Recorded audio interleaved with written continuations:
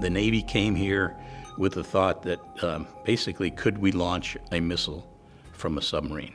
I don't believe Draper ever said no to a question like that. And there was money left, as I understand it, there was money left on the fire control work to begin the work on the feasibility of a ballistic missile. And as history pans out, of course, that worked. And what that did, though, is it combined the work on inertial guidance that had gone from a man-sized unit to something that was probably around, a little bigger than a basketball size.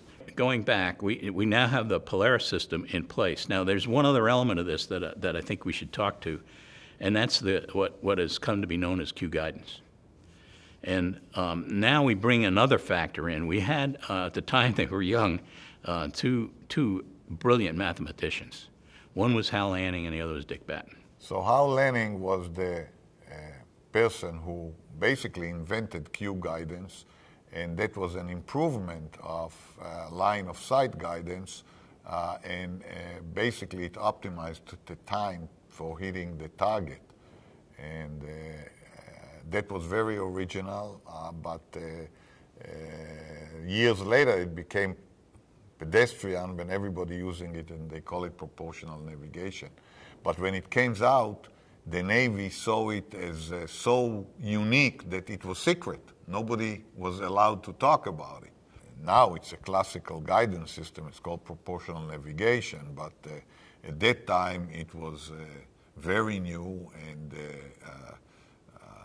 innovation in it was that you could do all the calculation a priori on a big computer in the lab, and then you didn't need a big computer on board of the missile. So basically they only has a differential analyzer, they're not a computer. The guidance system that we're talking about, where Q guidance is applicable, is for something where you boost, you're thrusting, and then you're going to coast for a long time.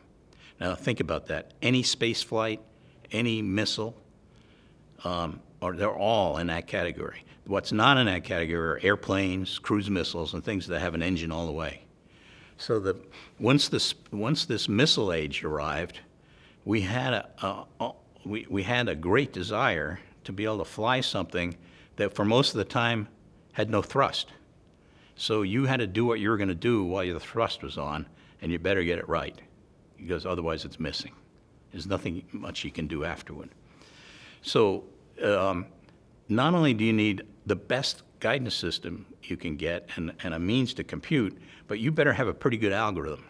Yeah, you did all the calculation. The Q guidance involved coefficient that you have to a priori compute, and you didn't have to do it in real time. So you can load those coefficients into the analyzer and do it.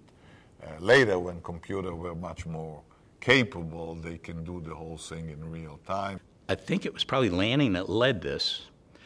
So going back to what I was saying before, up to that point in time, and everybody else was calculating a trajectory that you would take from wherever you took off to wherever you wanted to go, and you'd try to get the missile to stay on that trajectory all the way. So imagine an arc of some sort.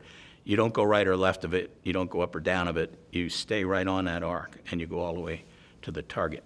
Usual way that you will do guidance is like a cat is following a mouse. She always go with the line of sight. They look where the cat is and it's running that direction, and when the mouse changed the direction, it's changed the line of sight, so you change the direction, and it turns out that that's not an optimal way to do it. And instead of moving the whole line of sight, you just do it proportionally. That's why it's called proportional. And if you do it proportionally with the right proportion, you minimize the time for a hit. So that was the great idea there. What Q guidance enabled you to do, and it was particularly important for the Navy because the starting point was a submarine somewhere at sea that you weren't entirely certain where you were. You'd be very lucky if you were at the starting point of that trajectory. The issue with the guidance scheme that Lanning came up with was that it would take you to the target from wherever you were now. And so right from the outset, when you launched from the submarine, it didn't matter if if the submarine navigation system was off a little bit, it would take you from there. If you had winds on the way up that weren't predicted, or the missile had more drag in some way, and you got off the course, it would continually try to take you from that point on. You know, no matter how esoteric that equation wound up being, which it turned out to be simple, keep that in mind. It was a significant change in the way things happened. Now, I did my master's thesis on using a strap-down inertial system to couple to Q guidance. And believe me, all the mathematics at MIT, I still had to struggle to try to read Lanning's original Draper Lab classified at the time note on how that worked. But in reality, in the end, what he did, was he and Batten, but Batten had another interesting, I'll get to Batten in a moment. This equation basically is a differential equation, vector differential equation, and it has a correction that the Q matrix multiplies the velocity to be gained.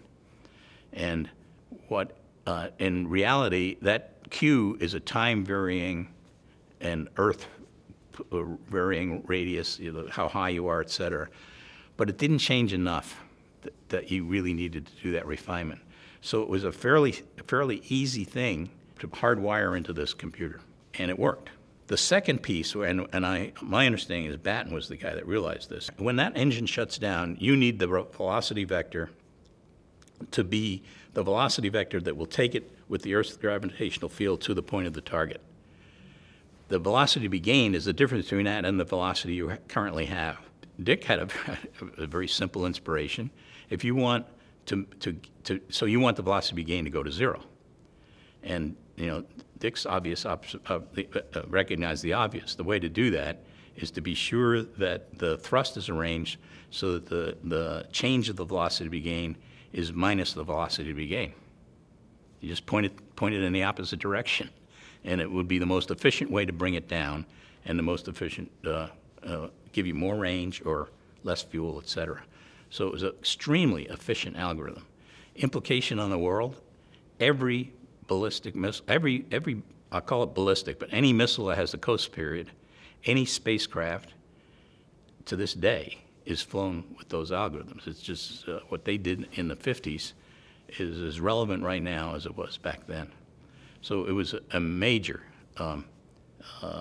step forward, and a different kind of talent than we're talking about before. This is purely a mathematical thing. These guys were outstanding mathematicians.